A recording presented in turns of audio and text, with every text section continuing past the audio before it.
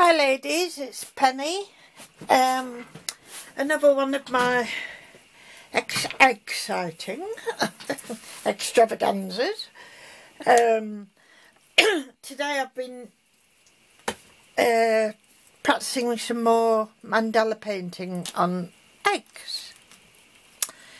Now I do find I have to go get 2 or 3 on the go type of thing, because you've got to let one part dry, you know, before you move around and all that. This was the very first one I've done, and it's not excellent.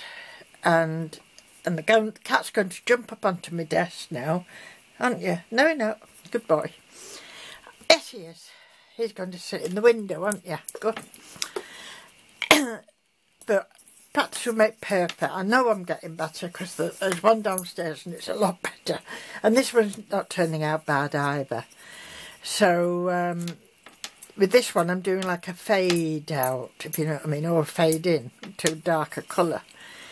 So I'll show you roughly how I go about it. For this little bee, all I did was, last year, some cards I was making, these are just cheap sticky on things. So I took it off, drew around it, little comical bee, and then painted it.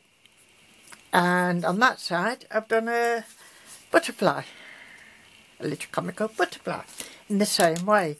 So because that's not very Easterish, is it?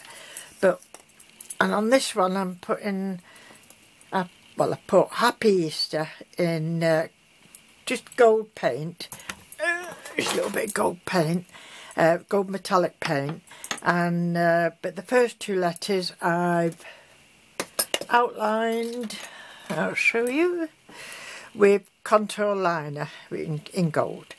So I've got to let all that dry. In fact, I smudged it, so I had to go back over it. And, but you can do that, and I mean, if you've got the right brushes. Now I picked these up. Yes, that's one of them. And can't find the other one. There it is. That's it. Yeah, these up. From, I don't know if it's the pound shop or some shop that sells makeup-y stuff. And these are like for your nails, to do fancy nail work on them, and that one I've not washed very well. Now don't worry ladies, I am not going to drink this water, but I'm such a clumsy person that I find sometimes it's just better to have a bottle of water near me. I can screw the top back on, because if it's in a jug or something, I'm blind as a bat and I just knock it over. So I think that's a bit cleaner now, that one. But as I say, you can very, very carefully, if you're not happy with something, go over it, you know what I mean, or round it through or whatever you want. So all I'm using is normal acrylic paint. I've already got, ignore the yellow ones, they're going to be for this one. I've got some green mixed in different shades, which is what I've done there. I started off light and I came darker, and I'm going darker there. So I'll just show you on this side, because that's nice and dry now. So I'll just show you roughly how I start. Now my biggest tool on this one is that one. These are just dotting tools, or embossing tools, whatever you want to call them. I've got 2 or 3 different sizes here, and actually I've got slightly smaller on the other side, so you've got a few to go at there. But you don't have to use them, as I've said before. You can use even the tip of a pencil, you can use that in paint, it doesn't matter. And my final thing I'll use is a toothpick. So that's where I've got my trusty lamp, and I can't do a lot with you because a lot of the time I do have to look through my magnifying glass if I want to get a reasonably good job out of it. So, but we'll start off with the bigger one, which was this one. Okay, and I'm going to start, well, I'm going to turn it over, because what I'm going to do is go light this way into dark, and I'll most probably make that carry on with the dark, because there's not much dark there. So I'll start about here, about in the middle of the egg, and I'll use the lightest one I've got, which is this one in the middle. So it's just one dip. I always have a piece of paper at the side just to make sure it's doing what it should do, and off we go.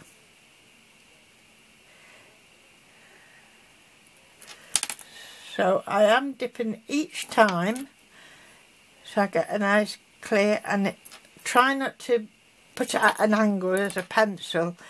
It's much better if you go straight down. Straight down. So it's quite difficult not to try and do things in a row.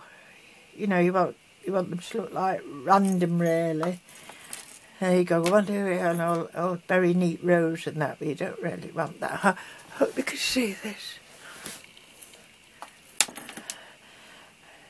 So that's the trouble. I've got to put it away from the camera, and that makes it more difficult for me to see.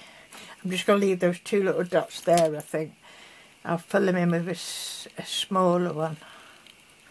See, I've overlapped on that one just slightly, because I usually have it closer to me. So what, I'll do a couple more so we can see.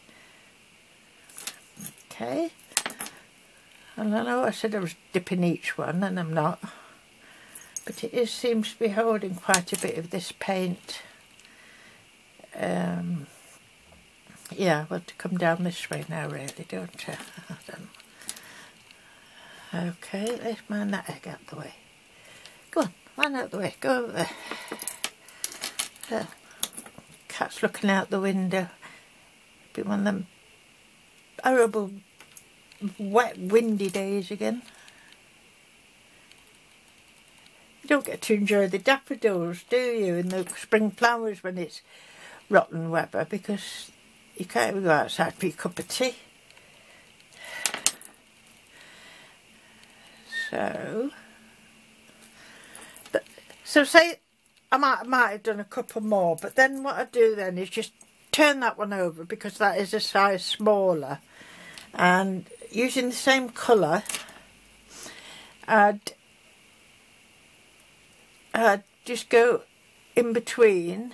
Okay, so you fill in as many split places as you can. I'm even going in there. I'm going in there. It's making it a bit difficult going so far away. I'm remembering I'm blind on the left side, so, and I'm working on the left side, so it's a bit tricky, but I know you ladies will be able to get it much, much better and finer than what I can. But I don't think I'm ready to sell them anyway, so nobody would want them yet.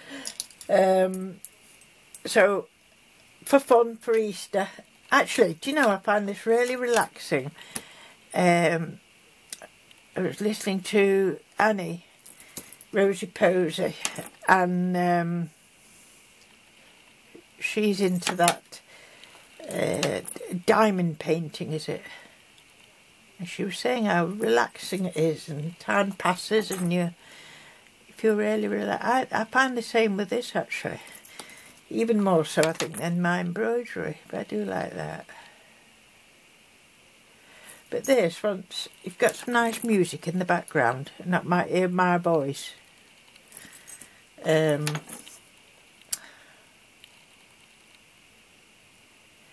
we go, you see?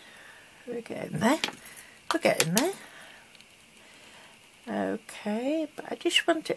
Yeah, there's some very, very good videos out. One of my favourite ladies who does this is, I think she's in Canada. Rachel's Rocks, she goes by the name of. And, oh, her mandela work and rock painting are beautiful. Beautiful they are. So I am going to come further down. I can't touch that because it's going to be wet. So I have to leave that. So I'm going to go smaller now. So that I've used that one. I've used that one. And I'm going to go smaller and use, which will be smaller than that one. I'm missing that one. I'm going on to straight onto this very, very small one. Okay. Which it looks like it's coming out bigger.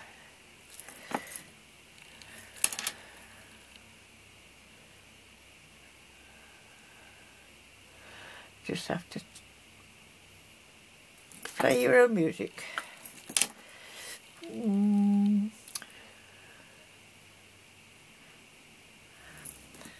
Okay.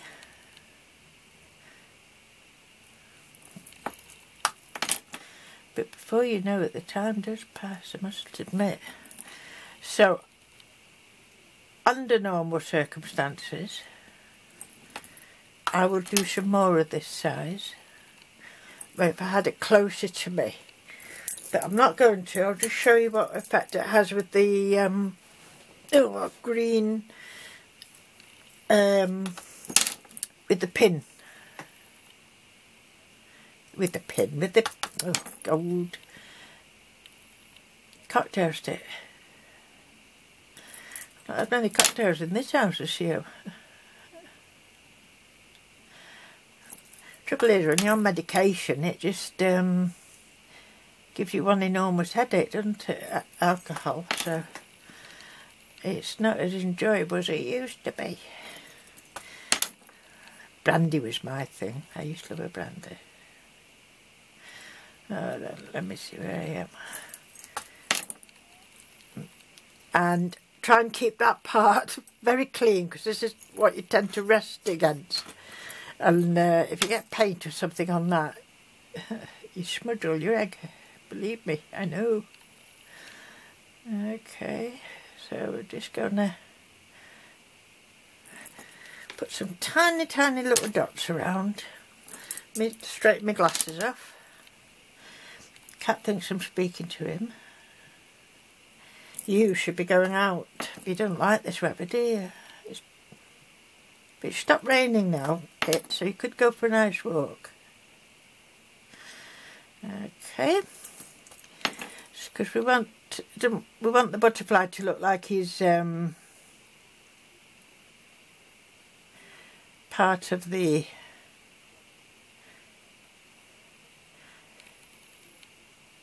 egg and not just plonked on or something. Okay, but I thought I'd just make this like, instead of proper butterflies and that, just make it a bit comical. Comical butterflies. Okay. Now some of the spaces right on the edge there, when I change to a darker colour, I think this is the one I was using, my next stage up would be this one. So you can't see the subtle difference until you get your colours all together, if you know what I mean. I'll turn around again in a minute. That wasn't very good, is it?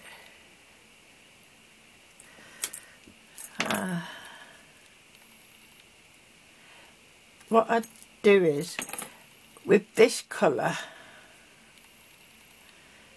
you can see it's slightly, ever so slightly darker.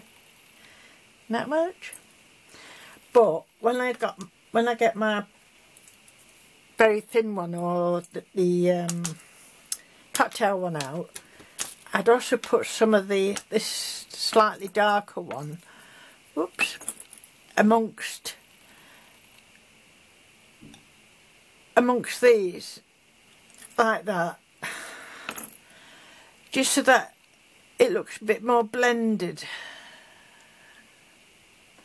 If you know what I mean. So, like that,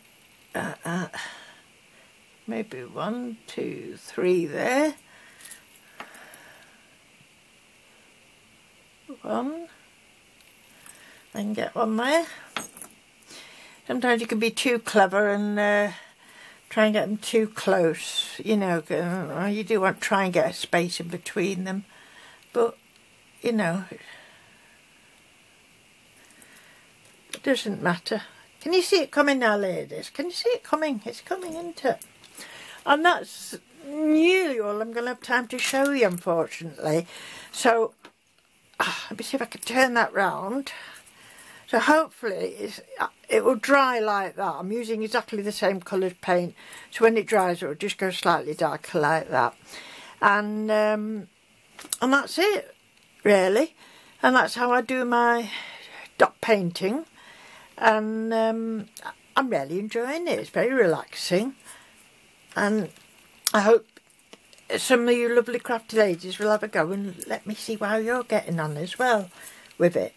As I said, that one I will show you after, another time, when I've finished. But that one's going to be lemon, I thought. A black background. This is a real egg, I think. Yes. Getting mixed up now. This one isn't. This is actually plastic egg. Alright, ladies. Thank you for watching. And I'll try and get this up.